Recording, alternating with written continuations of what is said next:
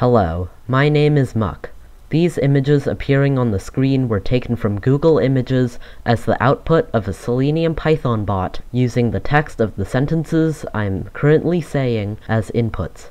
Essentially, the Python program I created converts the text of my speaking script into image files on my computer.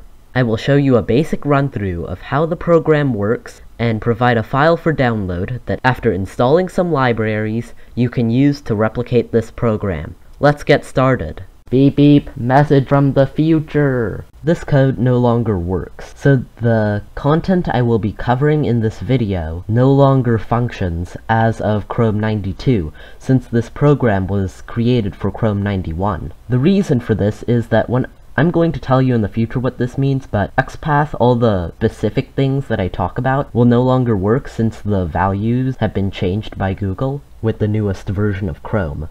You will have to edit these variables, so just think about this video as a guide for what to look out for when making your own bot, and not as a copy and paste thing, because that will not work. So let's get back to the actual video. Here is the code. So remember, this is going to be a general run-through. Here we're just importing like Selenium and time. Action chains just allows us to like click on things, and then the rest allows us to like just go into the HTML and have the program be able to understand it. So this is just WebDriver Chrome. It just allows the program to work. This is just the location of where I put it. This is a list that contains all the words. It's currently empty. This is a list that contains all the images. It's currently empty. And yeah, it's going to be filled later. So first, this is like the first function. It's going to be called first. So it'll take words, and then it'll ask for a user input. So like the user can input whatever they want, so it's going to be like ABC, ABC. So the program would search up ABC, and then it would search up ABC again. And it'll have two images of ABC. Then it gets to this part where it says that words is equal to sentence to words of this user input. So what is sentence to words? Well, it goes to here. Sentence to words just uses split, and it splits the inputted sentence into like a list of words. So if you had a sentence that was like, I like apples, it can become I, and then like, and then apples. And all of it is like strings. So the way the split works is it splits along space. So if you go like apple, space, apple, then it'll go apple, and then it'll do this.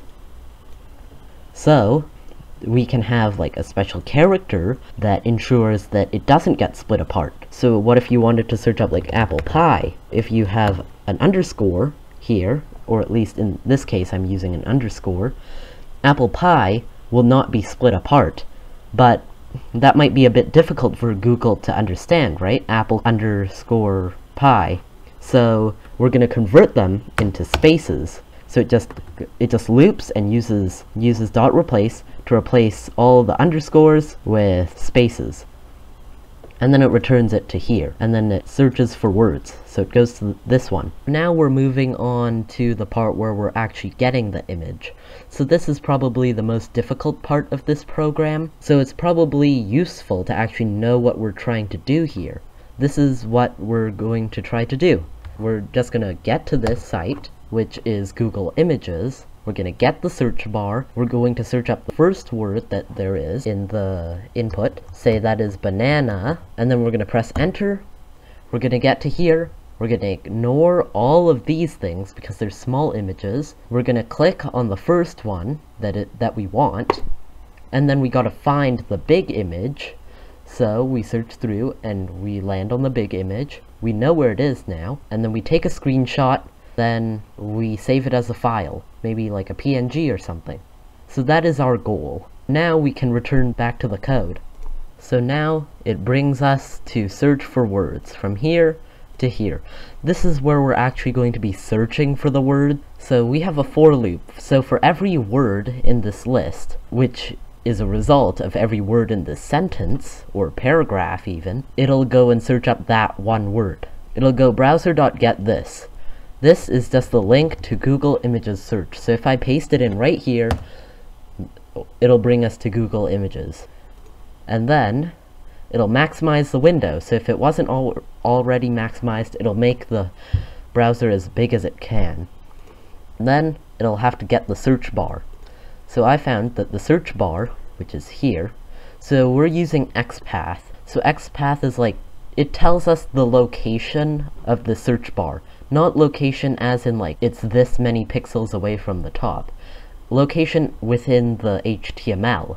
And if we know where it is in the HTML, we can use information in here. We can also store them as a browser element for later use. We used XPath, which is this, I found out, is the XPath for it. It gets that, and we're calling it search bar.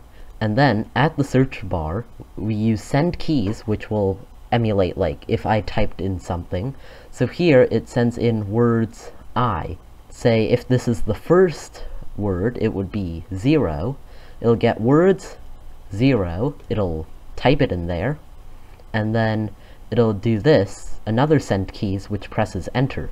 So if, like, word I was, say, egg, and then it sends keys for enter, we'll have eggs, and then we'll sleep. Maybe the page isn't finished loading, so that's 1 second, that's done. And then we're going to go on to grab image. So grab image is the function that is being used to actually get a list of images. All the images that are on the site. In this case, it is Google Images for eggs. So the way we're going to do that is by using find elements by XPath. Here there's an S behind elements because we're finding a list of images, not a single image. So, because we're using XPath, we need to find a distinguishing characteristic that differentiates images from, like, text. I have found that a distinguishing characteristic is that at the image's src, it has data:image, and then it has this stuff. So this stuff may change, it may not be a JPEG and stuff like that. But this thing does not change. It always remains the same. So we can use this to our advantage. So here, we're using contains. So it has to be img image, which this thing is img for image, and contains, meaning one part of at src, one part of its src has to be data:image. That's how we sift them out. And after this, we can do further processing. And then we go to find to click. So it'll go to the next thing, which is finding ones that we should click.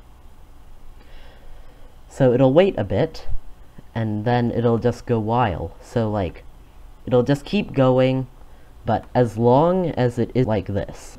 So I have found that these images in the top also contain that data:image, but we don't want these. These are like tiny postage stamp images. We want the bigger images. But I have found that all of them have a width of 50 and a height of 50. Just like, they're all the same. So, if we remove anything with a height of 50 or a width of 50, well, and a width of 50, then we'll get the first image that is here. So we do that, and then we use action chains to click on the image, and then we go here. So here, we use time sleep, we wait for it to load again. We've clicked on the first image. Yay, we have an image. Now we have to search for what image we just made appear. I have also found that this has something special that the rest of these images do not. If you go and inspect element, you can find that at JS action it has load this thing. While if it's images like these, the rest of them, it does not have that. So that's how we can distinguish between this and these and everything else we don't want. Now that we know the image that we want, we can download the image. It's a bigger image, so we'll download this image. So this just downloads it, and that number thing is just used to label it. So, like, if it was the first thing in this for loop, it'll be 0. If it's the second, it'll be 1.png, and it'll just keep going like that using images.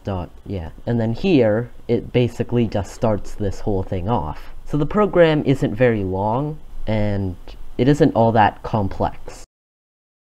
Like I told you before at the beginning of this video, this code will not work immediately. It will have to be edited, which brings me on to the point that whenever I use XPath and stuff like that, it is not permanent. It's like a better version of saying, oh, click on this pixel area here. Like, oh, click.